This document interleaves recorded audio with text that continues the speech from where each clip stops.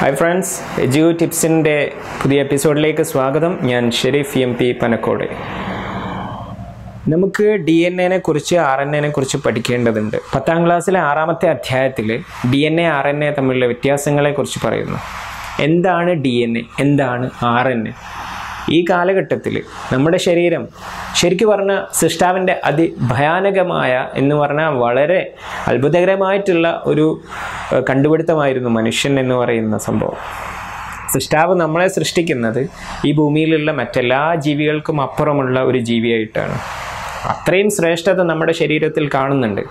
ഞാൻ ഈ നിൽക്കുമ്പോൾ തന്നെ എൻ്റെ പുറമെ ഈ തൊലി എന്ന് പറയുന്ന ഭാഗത്ത് ഒരുപാട് ചത്ത കോശങ്ങളുടെ ഏരിയയാണ് നമ്മുടെ സ്കിൻ അഥവാ തൊലി. ഈ ത്വക്കിൽ ഇവിടെ കുറേ കോശങ്ങൾ തൊഴിഞ്ഞു വീണിട്ടുണ്ട്. ആ കോശങ്ങൾക്കുള്ളിൽ ഒരു മർമ്മമുണ്ട്, ന്യൂക്ലിയസ് ഉണ്ട്. ആ ന്യൂക്ലിയസിനകത്ത് 46 ക്രോമസോം ഉണ്ട്. ക്രോമസോമിനകത്ത് 2 മീറ്റർ നീളം വരുന്ന DNA ഉണ്ട്. ആ DNAയിൽ 10,000 ജീനുകളുണ്ട്. അപ്പോൾ ഈ DNA നമ്മുടെ ശരീരത്തിൽ DNA ശരിക്കും പറഞ്ഞാൽ നല്ല രീതിയിൽ വ്യത്യാസപരമായിട്ടുള്ള ഒരുപാട് കാര്യങ്ങളുടെ കൺട്രോളിങ് DNAയിലുള്ള ജീനുകൾക്കാണ്. അപ്പോൾ DNA എന്തിനാണ് RNA നിർമ്മിക്കുന്നുണ്ട്? എന്താണ് RNAയും DNAയും തമ്മിലുള്ള വ്യത്യാസം? ഇതിനെക്കുറിച്ച് 6ാമത്തെ അധ്യായത്തിൽ പറയുന്നത് DNA ഒരു ഇഴ മാത്രം അല്ല, 2 ഇഴകൾ ചേർന്നതാണ്. എന്നാൽ RNAക്ക് ഒരൊറ്റ ഇഴ മാത്രമേ ഉള്ളൂ. DNA നിർമ്മിച്ചിരിക്കുന്ന ഘടകത്തിൻ്റെ പേര് ന്യൂക്ലിയോടൈഡുകൾ എന്നാണ്. ന്യൂക്ലിയോടൈഡിൽ ഒരു ഫോസ്ഫേറ്റ്, ഒരു ഷുഗർ, പഞ്ചസാര തന്മാത്ര, അതോടൊപ്പം ഒരു nitrogen base. 4 nitrogen ബേസുകളാണ്: adenine, thymine, guanine, cytosine. ഈ 4 നൈട്രജൻ ബേസുകൾ ചേർന്ന DNA തന്മാത്രയിലെ ഒരു ഘടകം, ഒരു ചെറിയ ഘടകമാണ് ന്യൂക്ലിയോടൈഡ്. ഇങ്ങനെ ഒരുപാട് ന്യൂക്ലിയോടൈഡുകൾ ചേർന്നതാണ് DNA എന്ന് പറയുന്ന ഘടന.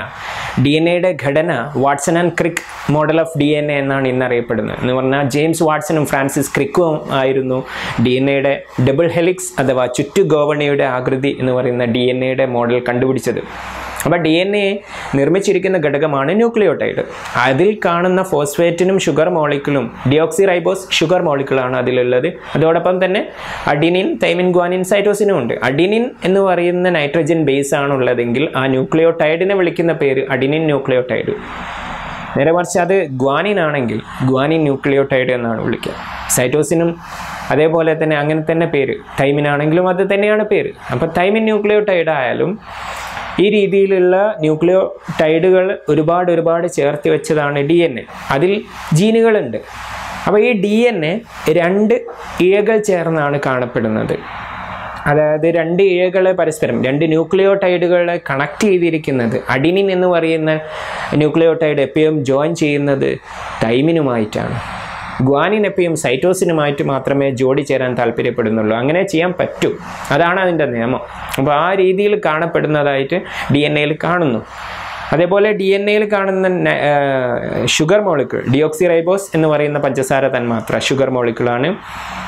അഡിനിൻ, തൈമിൻ, ഗ്വാനിൻ, സൈറ്റോസിൻ എന്ന് പറയുന്ന നൈട്രജൻ ബേസിന് പകരമായിട്ട് ചെറിയൊരു വ്യത്യാസം RNAയിൽ കാണുന്നത്, RNAയിൽ തൈമിൻ എന്ന് പറയുന്നതിന് പകരം യുറാസിൽ എന്ന് പറയുന്ന നൈട്രജൻ ബേസാണ്. ബാക്കിയെല്ലാം സെയിം ആണ്. എന്നാൽ RNAയിലെ പഞ്ചസാര തന്മാത്ര റൈബോ ന്യൂക്ലിക് ആസിഡാണ്.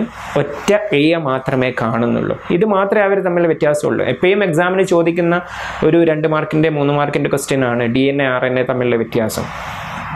ഓക്കെ, ഈ ഒരു കാര്യം DNA 2 ഇഴയുണ്ട്, RNA ഒറ്റ ഇഴയേ ഉള്ളൂ. DNA നിർമ്മിച്ചിരിക്കുന്ന nucleotide nitrogen ബേസുകൾ adenine, thymine, guanine, cytosine ആണെങ്കിൽ മറ്റേ RNAയിലുള്ള അഡിനിൻ യുറാസിൽ, അതേപോലെ ഗ്വാനിനും സൈറ്റോസിനുമാണ്.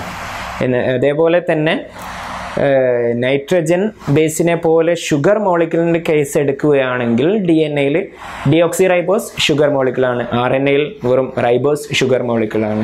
DNA RNA തമ്മിലുള്ള വ്യത്യാസം നിങ്ങൾക്ക് ഉപകാരപ്പെടും. തീർച്ചയാണ് ഈ ഒരു അറിവ് നിങ്ങൾക്ക് ഇഷ്ടമായെങ്കിൽ ഷെയർ ചെയ്യുക, സബ്സ്ക്രൈബ് ചെയ്യുക. അതേപോലെ കമൻസ്, നിങ്ങളുടെ വിലയേറിയ അഭിപ്രായങ്ങൾ പ്രതീക്ഷിക്കുന്നുണ്ട്. തീർച്ചയായിട്ടും നിങ്ങളുടെ കമൻറ്റ് ബോക്സിൽ നിങ്ങളുടെ അഭിപ്രായങ്ങൾ രേഖപ്പെടുത്തുക. സംശയ ദൂരീകരണം നിർബന്ധമാണ്. മറ്റൊരു വീഡിയോയുമായി നമുക്ക് വീണ്ടും കാണാം. നന്ദി.